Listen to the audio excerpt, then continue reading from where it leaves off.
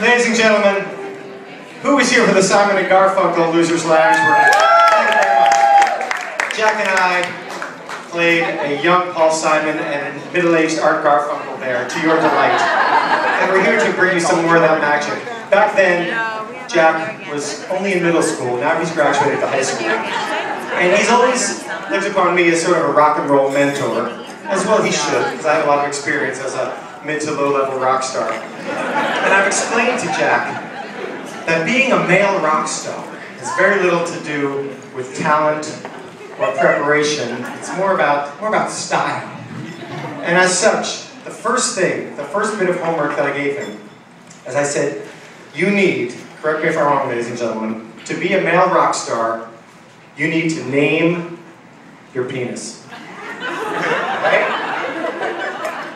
So for example, Julian's penis is named Gibson. Eddie's is One World Trade Center, is that correct? Joe Bosendorfer. I've given my own the more sort of exotic name, Chiquitita, which, if you speak Spanish, you know means beautiful banana. Perhaps cute banana. Okay, small banana. So I hope you've done your homework and you've listened to your mentor. What have you come up with? You know, mentor. Yes, grasshopper. What you should be advising me is that when a man comes up to me, a man in a kimono, comes up to me and asks me about my penis, I shouldn't respond. But if you must know, Sean, if you must know, it is named El Chorizo. Get on your way, kid. Ladies and gentlemen, I've done a lot of research for this next song, and I found an authentic Swedish version.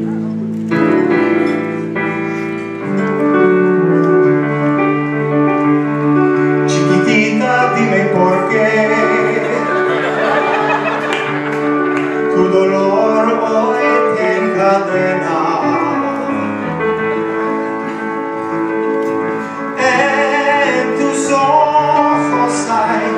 Una sombra de gran pena.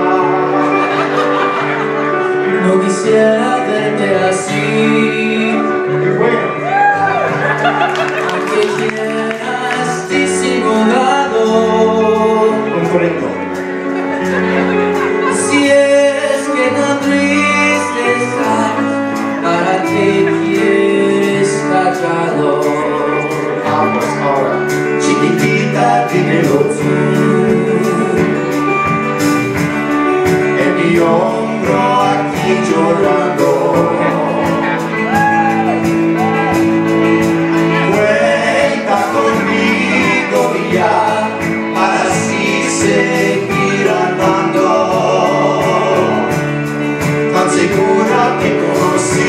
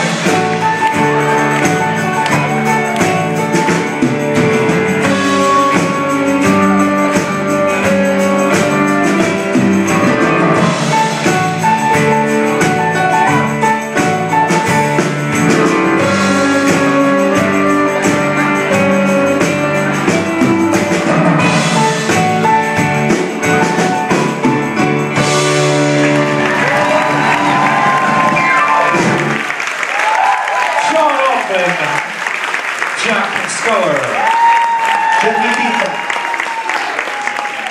Chiquitita.